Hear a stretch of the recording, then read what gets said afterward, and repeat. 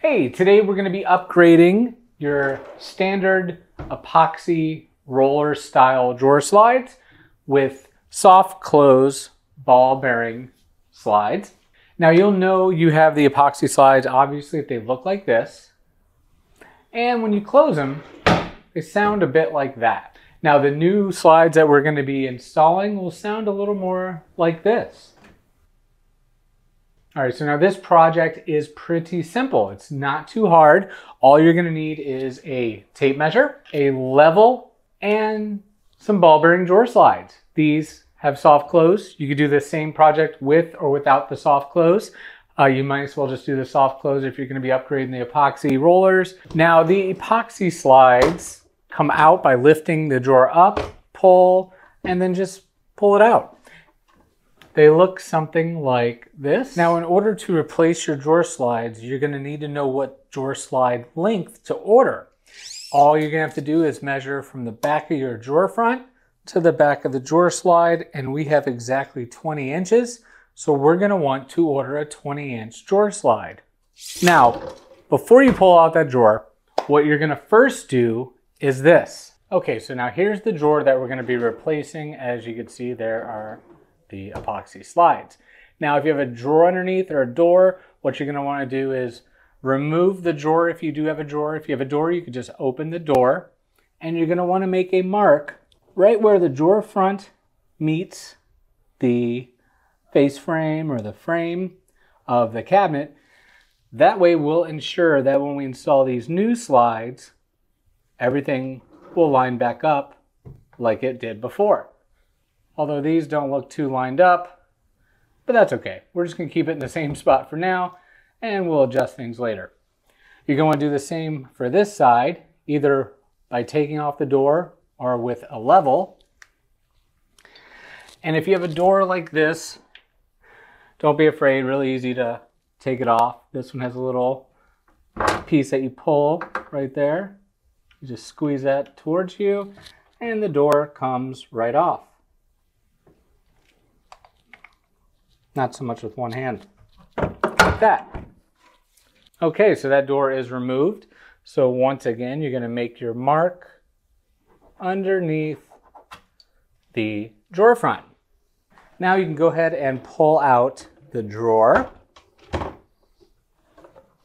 And as you see, we have our marks on both sides.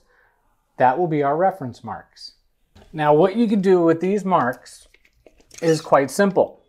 You're going to measure exactly 2 inches up. So you're going to make a mark from here to right here at 2 inches, and you're going to do the same for the other side.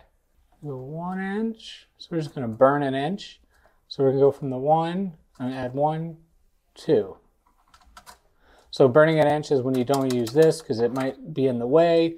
It'd be really hard to measure from here. So all you do is burn the inch, which would be the 1, go to the 3, and that is exactly 2 inches. Now you can go ahead and remove the old slides. These are just a Phillips.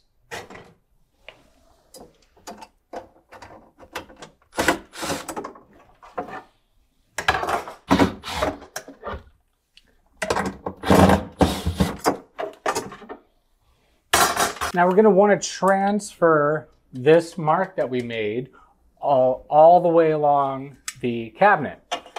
So what I recommend is just using a level, lining it up with your mark, getting the bubble in the right spot, and make your line. All right, we are now ready to install the cabinet member part of our drawer slide. These come apart, so all you do is pull it all the way out. On this side, there's going to be a lever that you're either going to pull down, push, one of those, and it will disengage. Now this part will be going on your drawer, so we're going to keep that to the side.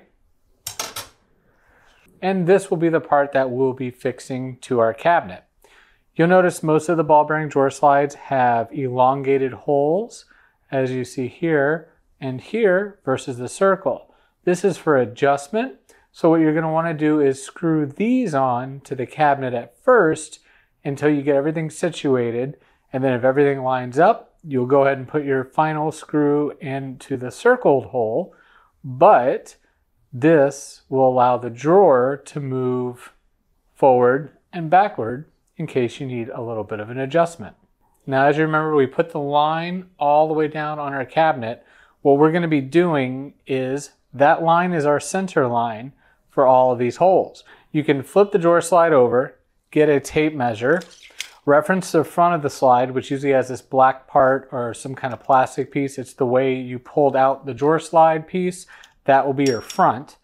Now from the front, all you have to do is measure the center of your elongated holes. So as you see here, we have roughly 4.5. As long as we're inside that, we'll be good. And then here we have 12 1/8. So we have 4.5 and 12 1/8. Now we'll transfer those measurements inside the cabinet.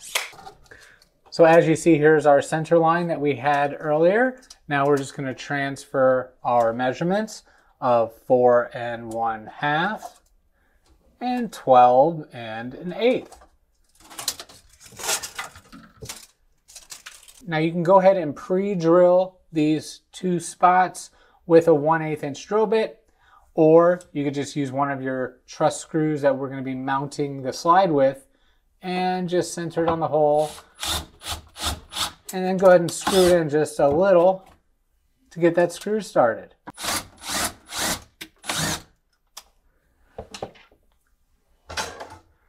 Now you're going to place your slide and line up those at least 2 holes.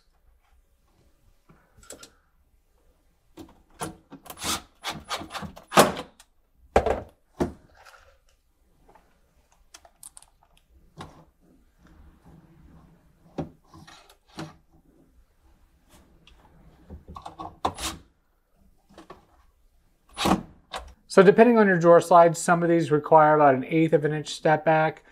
This one, I'm just going to put just a hair behind it. So as long as it is flush with the front or just a hair behind, you should be okay. And of course, we're going to do the same for the other side. We have our 4.5 and 12 1/8. Now you can just get your screw ready. Don't necessarily have to pre-drill. You want to flush the front up with the cabinet and you can find your hole. As you see right here, we have our center hole. And then you could just carefully put the screw there. And once again, depending on your slide, you might have to kind of maneuver this piece around so you can see what you're working with. See, as you can see, our mark is over here. So there it is right there. So now we know that's nice and in the center. But sometimes you have to just maneuver this because there's little access spots, as you see here and here. So if this was covering this hole right here, say we wanted to screw that and we couldn't get to it because of that, you just maneuver this part around. Okay, we are now ready to take off our drawer slide from the drawer box. So now you can see there are some on the side and some on the bottom. Go ahead and unscrew those now. Now going in reference to the bottom of the drawer front, like we made that mark when it was against the cabinet at the beginning of the video underneath, we're going to measure from the bottom of the drawer front to the drawer box 2 inches. The same 2 inches that we use for the insides, we're going to also use on the outside. All right, so now we have our 2 inches right here. So now all you have to do is to transfer this 2 inch down to here, you're just going to remove it from the bottom of the drawer front and go to the bottom of the drawer, and you will measure whatever that is, which we are having 1 inch and 5/16. So we're going to go down here, measure 1 inch and 5/16. You could also measure it from the other side if that makes you feel better, if the measurement's easier. just like that one is 2 3/4. So now I could bring that same measurement over here to make it 2 3/4. The main thing is we want this line to line up. So now I'm gonna place my level on the mark over here and the mark back here, and that's gonna give me a nice, straight, even line. Okay, so now what we're gonna wanna do is place our drawer slide on the center of the line we just made. So we're gonna center our drawer slide by looking inside the holes and finding the center of the hole with the line from front to back. And back here, this one's kind of cool. It's got a little star thing there that you can actually really line up nice and even. And we're good, pretty good. There we are, in the front. So now you're gonna wanna use these middle holes, the elongated ones going up and down, because that's gonna give us adjustability. If the drawer is not quite perfect, or if something moves, we could always move the drawer up and down. Then once we get the drawer exactly where we want it after it's installed, we can go back and put in the other holes with screws.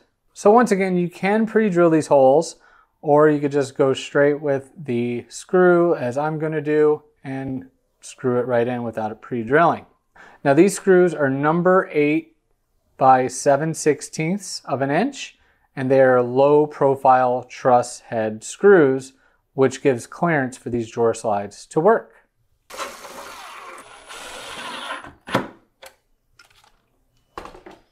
Now we're going to take our drawer, line it up with the slides, push it in nice and firmly, push till it clicks, and of course test it just a few times to make sure everything works like it's supposed to.